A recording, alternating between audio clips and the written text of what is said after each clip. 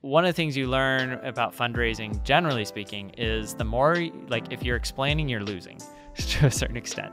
So if you have to explain why you're different than everybody else and why you have this unique, different structure and blah, blah, blah, it just becomes more like one more distraction. Okay. So you want to be like industry standard. Okay. Yeah. So just to put the structures in place, you're probably minimum $50,000 out of pocket with, with an attorney. Chump change. But it scales from there. So that's just like get the entities set up with the right documents in place. Because like you'll need to have what's called a limited partnership agreement that defines how the general partner and the management company are going to engage with the limited partner.